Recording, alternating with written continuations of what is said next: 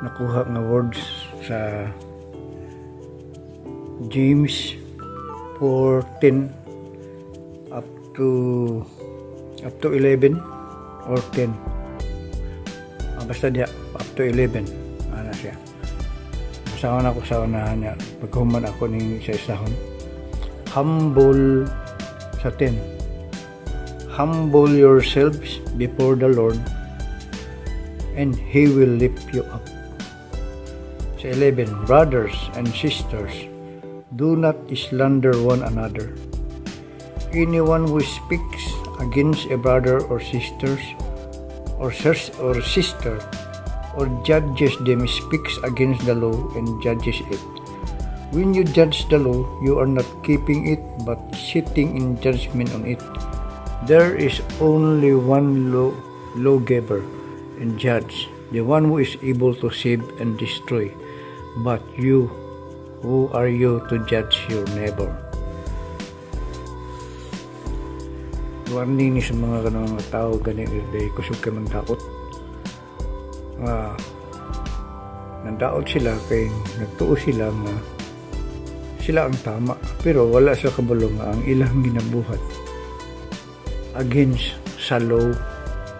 Kisa man ang law ringon din sa sa 12. There is only one lawgiver and judge, the one who is able to save and destroy. Ang Diyos lang ang muhukom, ang nagahimo og balaod, naghatag og balaod sa mga tao. Og sila pod ang judge. Sige, gisulti niya din. Ingingo siya din. Yung si James, who are you to judge your neighbor? Kinsa mo ka?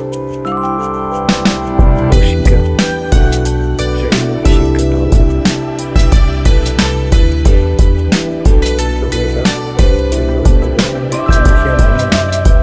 Ako nakatalang tulungay lang. Balik sa inyo.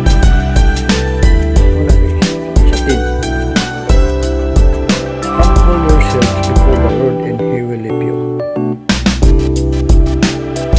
Reminder ko lang siya. Humble ka. Diyos sa iyo. Nalang ko yung isang tulad kayo. Humble sa kayo. Si Inday Sara o si Bibi. Sige na sila tumumpan niya. Sa mga tao, wala sila nagka-involve. Siraan ko kadautan sa buwan mo.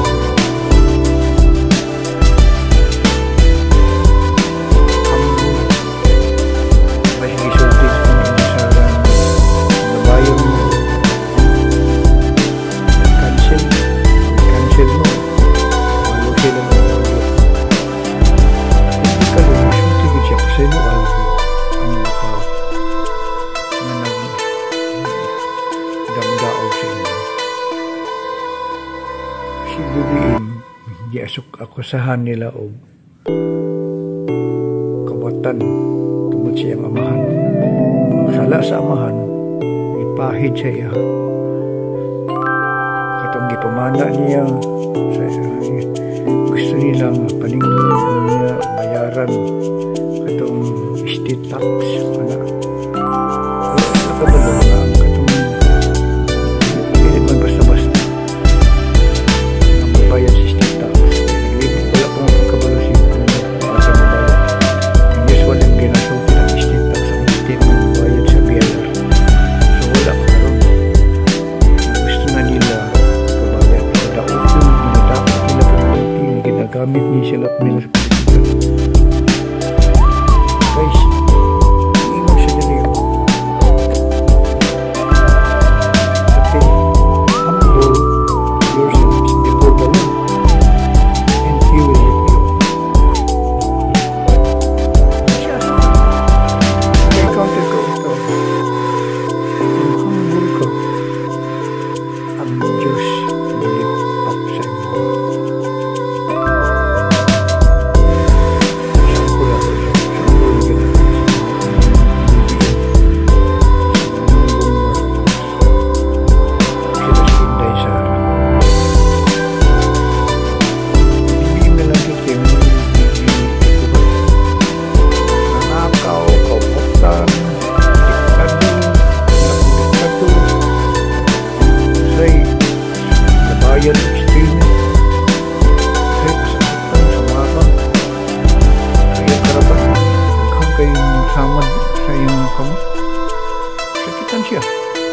sa iyang gibuhat, wala gid siya ining balos. Wala siya balos. Sagdan lang niya. Pasaylo niya, abot pasabot pasaylo na niya. Pero unsay resulta? Ang tanang ng daot sa iya, puro wala alsa sa Ginoo. Ang ratings ni Bongbong ron, ug makita ni mga taga-rally, puno permanente og mga tao. 50 plus, usay 50 plus, 52, pasaka ang iyang subi. Ang mga nandaot sa iya, ang pinaka-maximum 20, 21. Isa man itong daot ito, si Leni Robredo, isa na number 1 ang nagkadaot, 21. Si Isko, sunod sa kang Leni, si Manny Pacquiao, sunod na kang Leni.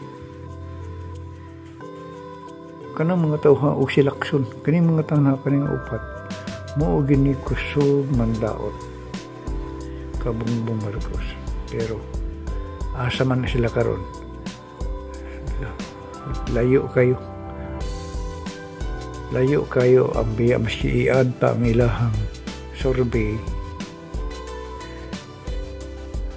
dili makapas sa ratings ni Bongbong.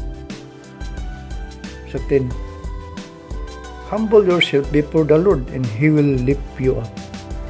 Kung nag-lift you up, maski ikaw mismo, ikaw guys, kung humble ka, pasensya lang ka. Dili man ta perfect, pero naman tay balaod na naghihimo ka ng Bible may pagbasa ni mo, makorek man ta. So kinahanglan ta mga mo humble kay sa umaabot nga panahon, i-lift up ka. Tanang mga tao nag-aatake nimo, sila ang madown.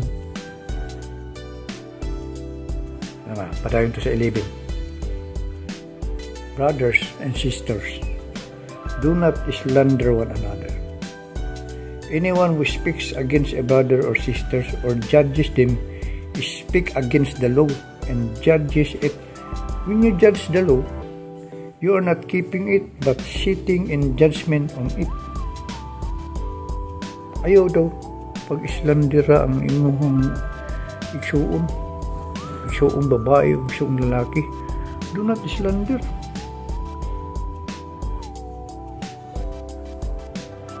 Dili mo muna nga gibuhat ni Bongbong pag gina-slander siya, wala siya nagalabalos. Do not slander one another. Now, kung sa may gisulti diri, anyone who speaks against a brother or sister or judges o mahukom sa iyaha or judges them, speaks against the law and judges it. Nakasala ka sa balaod sa Diyos against the law. Ang law nga gisulti diri guys, kaniyo balaod, ini ang law nga naghimo sa balaod ang Diyos. Ano siya nga when you judge the law, you are not keeping it but sitting in judgment on it. Sige ka pandaot sa iya, sige ka pandaot para lang himo ka pagpinta ka sa iya o itom para ka maputi. Actually nakasala na ka sa Diyos, anak. Kaya nga nisupak ka sa balaod, nagsulti sa balaod. Do not slander one another. Slander ni mga sikataw. Katong mga politiko na nagsigig pandaot, mao nga na-judge na sila o manubag paghapon na sila sa Ginoo na sa umabot na panahon kung dili na sila mag-repent. Na-judge na sila. Ilang group man ang usa ka politiko nga wala nagabalo sa ila. Una siya, do not slander one another. Sa 12, there is only one lawgiver and judge, the one who is able to save and destroy. Oh, ma-destroy na sila kanang mga tao nga nagsigidaot. Kay ang nagahimo aning malaod, aning pulong sa Ginoo, ang Diyos man. There is one lawgiver and judge, the one who is able to save and destroy. To save and destroy, masipan na ang Ginoo na may salvation. Kung morepent ka, kung sige ka o destroy, sige ka pandaot, ma-destroy ka. Isa siya today, but you, who are you to judge your neighbor? Kinsa man ka? Dili man ka Diyos, dili man ka ang naghimo sa kalibutan. Unang nahitabo karon sa mga politiko na nandaot kang BBM, kang Bongbong Marcos o ka Inday Sara. Wala gilip up Ginoo. O nagtuo na sila nga mudaw sila. Wala, dili na kadaog. Ma-landslide kay ngano ang Ginoo, ang kababuton sa Ginoo may matuman. Pag may galing kag destiny ang presidency, hinimo na sa Diyos, binuhatan na sa Diyos. Ang Diyos nagbutang sa imo diha. Pag ang Diyos mo lihok, dili ka po, dili ka mo, relax na ka. Chill ka lang. Kaya naman, ang Diyos may naghatag sa imo anang posisyon na. Dili ka kinahanglan mandaot og tao para lang makasaka ka dahil kung mandaot kag tao na ikaw mo daog ka, manikas ka. Habang buhay ka, 6 years po ka, magsigi po ka problema. Sige ka nilang pandaot. Karong Mayo 9, hukma na ng mga tao nga si pandaot sa eleksyon. Karong eleksyon, katong mga politiko nga kusog mandaot, dili to makadaog. So guys, i-apply na to ni sa itong kagalingon na ayaw involved o pagpandaot sa imong isikataw. Kaya nga no, wala kay katungod ng mandaot. Kaya dili ikaw naghimo sa balaod sa balaod. Ang Diyos lang makahukom sa imong isikataw. Buhaton animo, manubag ka sa Ginoo. Huwag karon pa lang daan, mahitabo na ang judgment maabot sa imo.